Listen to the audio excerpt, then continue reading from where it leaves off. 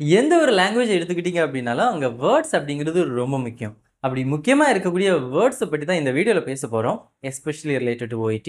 அதுக்கு முன்னாடி நீங்கள் இந்த சேனலுக்கு புதுசு அப்படின்னா, my name is வர்லின் from target nurse academy. Let's begin. முதலாவதாக இந்த லிசனிங் ஸ்டெப் டெஸ்ட்டை பார்க்குறோம் அப்படின்னா, ஸோ இப்போ இங்கே பேசிக்காக நிறைய பிளேசஸில் அவங்க ஆடியோ ப்ளே பண்ணும்போது அதில் அவங்க சொல்லக்கூடிய வேர்ட்ஸ் எல்லாமே நம்மளால் கிளியராக ரெக்கக்னைஸ் பண்ண முடியாது. இது சம்டைம்ஸ் நீங்கள் ஃபீல் பண்ணியிருக்கலாம். அதுக்கு ரீசன் சில வேளைகளில் அது வந்து ஸ்பீடாக போகிறது, அதாவது ஆடியோ ரொம்ப ஸ்பீடாக இருக்கிறதா ஃபீல் பண்ணலாம். இல்லை ஆடியோ நார்மல் ஸ்பீடில் தான் இருக்குது, அதாவது அதோட ப்ரீவியஸ் வேர்டு வரைக்கும் உங்களால் ஐடென்டிஃபை பண்ண முடிஞ்சிருக்கும்.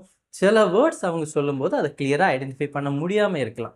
ஸோ இங்கே நீங்கள் ஒரு முக்கியமான விஷயத்தை தெரிஞ்சுக்கணும். என்ன அப்படின்னா, பேசிக்காக ஒரு வேர்ட் அப்படிங்கிறது it's a combination of sound அப்படின்னு நம்ம எடுத்துக்கலாம். அதாவது இப்போ ஒருத்தங்க Chinese, French or any other language, அதாவது உங்களுக்கு தெரியாத ஒரு லாங்குவேஜில் பேசுகிறாங்க அப்படின்னா ஆப்வியஸாக அவங்க என்ன சொல்கிறாங்க அப்படின்னு உங்களால் புரிஞ்சுக்க முடியாது. எல்லாமே ஒரே மாதிரி தான் இருக்கும். பட் இப்போ இங்கிலீஷில் ஒருத்தங்க பேசுகிறாங்க அப்படின்னா மோஸ்ட்லி உங்களால் ரெக்கக்னைஸ் பண்ண முடியும். இல்லை ஈவன் உங்களோட மதர் டங்கில் பேசினா கூட ஈஸியாக உங்களால் வந்து ரெக்கக்னைஸ் பண்ண முடியும். ரீசன் என்னென்னா, ஆல்ரெடி அந்தந்த சவுண்ட்ஸ்க்கு எல்லாத்துக்குமே நீங்கள் ப்ராக்டிஸ் பண்ணியிருப்பீங்க. அதாவது அந்த சவுண்டை கேட்டிருப்பீங்க, நீங்கள் அந்த சவுண்டு சொல்லியிருப்பீங்க. அதாவது பேசிக்காக அந்த வேர்ட்ஸை சொல்லி பார்த்துருப்பீங்க, கேட்டிருப்பீங்க. ஸோ தட் அது வந்து இப்போ வேறு ஏதோ ஒரு பிளேஸில் ஒருத்தங்க வந்து லிட்டில் பிட் டிஃபிகல்ட்டாக அதை பேசினா கூட உங்களால் வந்து ரெக்கக்னைஸ் பண்ண முடியும். பட் இங்கிலீஷை எடுத்துக்கிறோம் அப்படின்னா சம்டைம்ஸ் இப்போ அவங்க யூஸ் பண்ணக்கூடிய வேர்ட்ஸ் அது உங்களுக்கு நியூவாக இருக்கலாம். இல்லை அதை எப்படி அவங்க சொல்கிறாங்களோ அது சம்டைம்ஸ் உங்களுக்கு நியூவாக இருக்கலாம். அது வந்து இந்த ப்ரொனன்சியேஷன் அப்படின்னு சொல்லுவோம். அதாவது இப்போ ப்ரொனவுன்ஸ் அப்படிங்கிற வேர்டுக்கும் ப்ரொனன்சியேஷன் அப்படிங்கிற வேர்டுக்கும் ஆல்மோஸ்ட் இப்போ அந்த ப்ரொனவுன் அப்படிங்கிறது வந்து ஃபர்ஸ்ட்டில் வந்தாலுமே அதை சொல்லக்கூடிய விதம் என்டையர்லி டிஃப்ரெண்ட். அதாவது ஃபர்ஸ்ட்டில் வந்து ப்ரொனவுன்ஸ், செகண்ட் உள்ள வந்து ப்ரொனன்சியேஷன். அதே மாதிரி அனாலிசிஸ், அனலைஸ். இப்போது மோஸ்ட்லி நீங்கள் வந்து ரீட் பண்ணும்போது அனலைசிஸ் அப்படின்னு சொல்லுவீங்க, பட் எக்ஸாக்ட்லி அதோட ப்ரொனன்சியேஷன் அப்படிங்கிறது அனாலிசிஸ் அப்படின்னு வரும். இந்த மாதிரி இப்போ வேர்ட்ஸை எடுத்துக்கிறோம் அப்படின்னா நேட்டிவ் இங்கிலீஷில் அவங்க சொல்லும்போது நம்ம தமிழில் இருந்து இல்லைன்னா இப்போ உங்களோட மதர் டங்லேருந்து நீங்கள் டைரெக்டாக சொல்கிறது மாதிரி சொல்ல மாட்டாங்க. அந்த வேர்டை எப்படி சொல்லணுமோ அப்படி சொல்லும்போது சம்டைம்ஸ் உங்களுக்கு ரெக்கக்னைஸ் பண்ண முடியாமல் இருக்கலாம். ஸோ இப்போ இதை எப்படி ரெக்டிஃபை பண்ணுறோம் அப்படின்னா, ஃபஸ்ட்டு லெசன் பண்ணுறீங்க, உங்களுக்கு புரியுது ஏதோ சொல்கிறாங்க, பட் அதை என்ன சொல்கிறாங்க அப்படிங்கிறது அண்டர்ஸ்டாண்ட் ஆகலை அப்படின்னு. ஸோ தட் என்ன பண்ணுவீங்கன்னா, நெக்ஸ்ட் டைம் அதுக்கப்புறமா அதோட எக்ஸாக்ட் டிரான்ஸ்கிரிப்டை வச்சு திரும்ப கேட்குறீங்க அப்படின்னா எக்ஸாக்டாக உங்களுக்கு அவங்க என்ன சொல்ல வராங்க அப்படிங்கிறத வந்து ரெக்கக்னைஸ் பண்ண முடியும். எந்த வேர்ட் அப்படிங்கிறத பார்ப்பீங்க, அவங்க சொல்கிறத வந்து கேட்பீங்க. தென் நெக்ஸ்ட் டைம் ஆன்வர்ட்ஸ் அதே சினாரியோஸ் வரும்போது உங்களால் அதை கிளியராக வந்து ஐடென்டிஃபை பண்ண முடியும். பேசிக்காக என்ன பண்ணுவீங்கன்னா, ஃபஸ்ட் டைம் ப்ராக்டிஸ் பண்ணிடுவீங்க. ஸோ நெக்ஸ்ட் டைம் வந்து எந்தெந்த பிளேஸில் வந்து உங்களால் வேர்ட்ஸை வந்து ஐடென்டிஃபை பண்ண முடியாமல் இருக்குதோ அந்த வேர்ட்ஸை வந்து கிளியராக அதோட ப்ரொனன்சியேஷன் ஐடென்டிஃபை பண்ணுறது மூலமாக இந்த ப்ராப்ளத்தை வந்து நம்ம சால்வ் பண்ணிக்கலாம். அடுத்ததாக இப்போது ரீடிங்காக இருக்கட்டும், லிசனிங்காக இருக்கட்டும், சம்டைம்ஸ் வந்து சில வேர்ட்ஸோட மீனிங் தெரியல அப்படின்னா நம்ம அது கூகுளில் சர்ச் பண்ணுவோம். பட் நம்ம ஃபீல் பண்ணுவோம் என்னென்னா, அங்கே அவங்க கொடுக்கக்கூடிய மீனிங் அப்படிங்கிறது இங்கே நீங்கள் பார்க்கக்கூடிய சென்டென்ஸில் வந்து கரெக்டாக வராதது மாதிரி இருக்கும். ஸோ இங்கேயுமே நீங்கள் தெரிஞ்சுக்க வேண்டிய விஷயம் என்னென்னா, ஒரு வேர்டுக்கு வந்து மல்டிபிள் மீனிங்ஸ் இருக்கும். ஒரு வேர்டுக்கு ஒரே ஒரு மீனிங் தான் இருக்கணும் அப்படிங்கிற தேவையில்லை. ஃபார் எக்ஸாம்பிள் இப்போது இங்கிலீஷ் எடுத்துக்கணும் அப்படின்னா அதில் செட் அப்படிங்கிற வேர்டுக்கு even Oxford dictionary wise around 430+ definitions இருக்குது, மீனிங்ஸ் இருக்குது.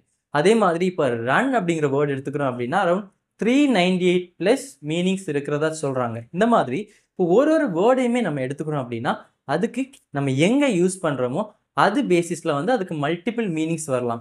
காமனாக இப்போது ஒரு வேர்டுக்கு வந்து ஒரு மீனிங் வருதுன்னா அதை மட்டுமே வச்சு ஒரு கான்டெக்ஸ்ட் நீங்கள் அண்டர்ஸ்டாண்ட் பண்ண ட்ரை பண்ணுறது அப்படிங்கிறது எல்லா வேலைகளையுமே கரெக்டாக இருக்காது. ஸோ என்ன பண்ணுவீங்கன்னா, பேசிக்காக நீங்கள் அந்த வேர்டை பார்ப்பீங்க, சர்ச் பண்ணுவீங்க, உங்களுக்கு கிடைக்கலைன்னா எக்ஸாக்டாக அதோட அல்டர்னேட்டிவ் மீனிங்ஸை செக் பண்ணுவீங்க. அதையுமே தெரிஞ்சுக்கிறது மூலமாக எக்ஸாக்டாக அவங்க என்ன சொல்ல வராங்க அப்படிங்கிறத வந்து உங்களால் அண்டர்ஸ்டாண்ட் பண்ண முடியும். இதுக்கப்புறமா உங்களை டிவியேட் பண்ணக்கூடிய சில விஷயங்கள் என்ன அப்படின்னா, இப்போ ஒரு வேர்டு எடுத்துக்கிறேன்னா அதுக்கு நிறைய ஃபார்மேட்ஸ் இருக்குது. அதாவது அதை நவுனாக யூஸ் பண்ணுவோம், வேர்பாக யூஸ் பண்ணுவோம், அட்ஜெக்டிவாக யூஸ் பண்ணுவோம், அட்வர்பாக யூஸ் பண்ணுவோம். இந்த மாதிரி ஒரு ஃபார்ம்லேயுமே நம்ம யூஸ் பண்ணும்போதுமே அதோட மீனிங் அப்படிங்கிறது ஸ்லைட்டாக சேஞ்ச் ஆகும். அது இல்லாமல் டென்ஸ் வைஸ் இப்போ அது ஒரு வேர்பாக இருந்துச்சு அப்படின்னா நீங்கள் பாஸ்ட்டில் சொல்கிறதும், ப்ரெசண்டில் சொல்கிறதும், ஃப்யூச்சரில் சொல்கிறதும், நடந்துட்டுருக்கிறத சொல்கிறதும், நடக்க போகிறது சொல்கிறதும், இப்போ இந்த மாதிரி நீங்கள் எந்த சினாரியோவில் டிஸ்கிரைப் பண்ணுறீங்களோ அதுக்கேற்ற மாதிரி அந்த ஃபார்மை சேஞ்ச் பண்ணுவோம். ஃபார் எக்ஸாம்பிள் இந்த இடி, ஐஎன்ஜி, இஎஸ், எஸ் இந்த மாதிரி ப்ரிஃபிக்ஸ் ஆர் சஃபிக்ஸஸ் வரக்கூடிய பிளேசஸில் வந்து அதோட மீனிங் அப்படிங்கிறது சேஞ்ச் ஆகும்.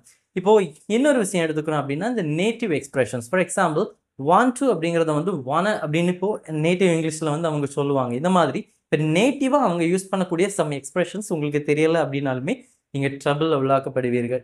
இதுக்கப்புறமா இன்னும் சொல்லணும் அப்படின்னா இப்போ இந்த கொலகேஷன்ஸ் and then idioms and phrases and then கான்டாக்சுவல் meaning. இப்போ கான்டாக்சுவல் மீனிங் அப்படின்னு வேறு எதுவும் இல்லை, நம்ம ஆல்ரெடி பார்த்தது தான். ஒரு வேர்டை நம்ம எடுத்துக்கிறோம் அப்படின்னா அதை நம்ம எங்கே யூஸ் பண்ணுறோமோ அதுக்கு ஏற்ற மாதிரி அந்த வேர்டோட மீனிங் அப்படிங்கிறது சேஞ்ச் ஆகும். எக்ஸாம்பிள், ரன் அப்படிங்கிறது வந்து ஓடுறது அப்படின்னு நம்ம எல்லாருக்குமே தெரியும்.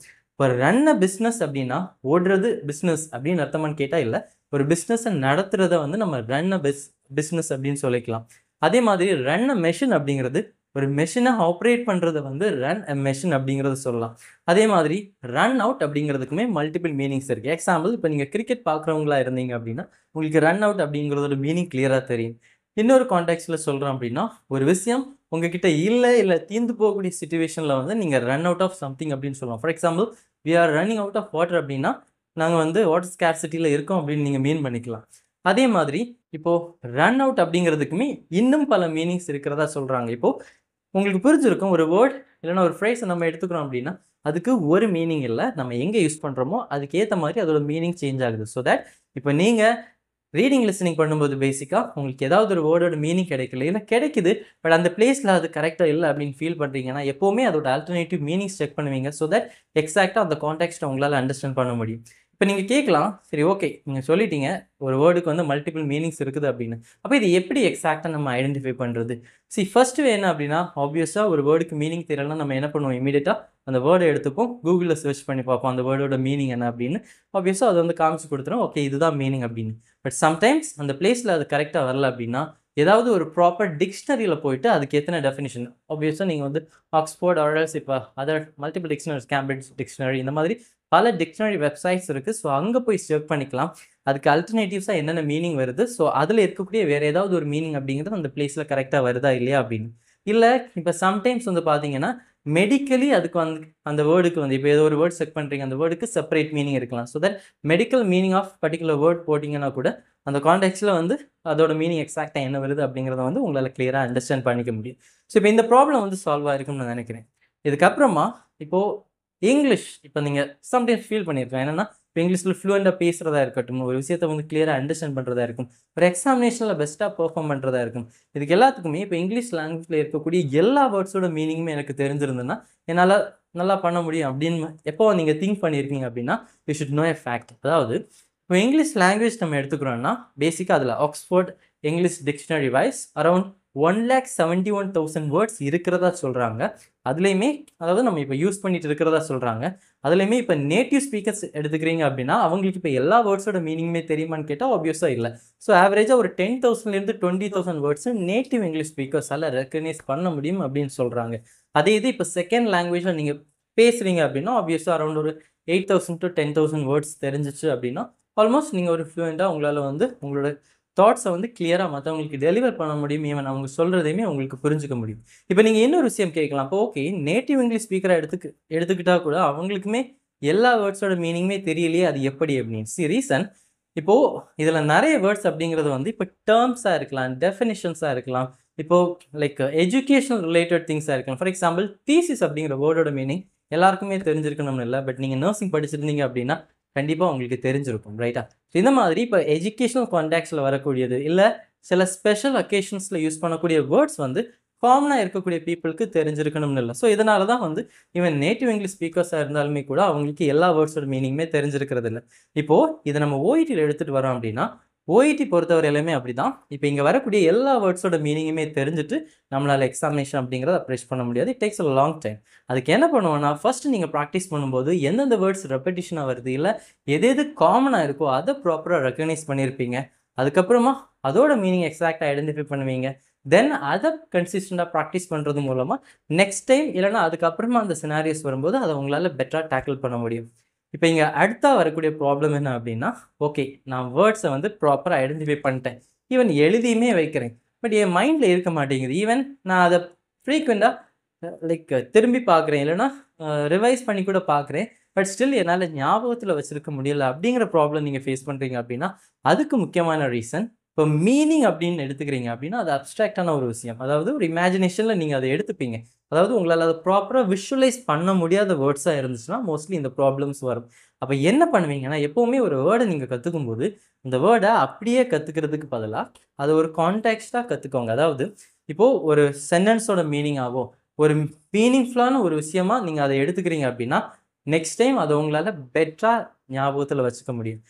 அது கூடவே இன்னொரு முக்கியமான விஷயம் என்னென்னா, ஒரு வேர்டு நீங்கள் கற்றுக்குறீங்க அப்படின்னா அதை நீங்கள் ஃப்ரீக்வெண்ட்டாக யூஸ் பண்ணணும். இல்லை அப்படின்னா அதை ஆப்வியஸாக நம்ம மறந்துடுவோம். ஸோ தட் இப்போது கண்டிப்பாக அந்த ஸ்பேஸ்டு ரெப்படிஷன் ஒரு ஃப்ரீக்வெண்ட் இன்டர்வலில் வந்து நீங்கள் படிக்கிறது எல்லாமே ரிவைஸ் பண்ணுறது அப்படிங்கிறது ரொம்ப முக்கியம்.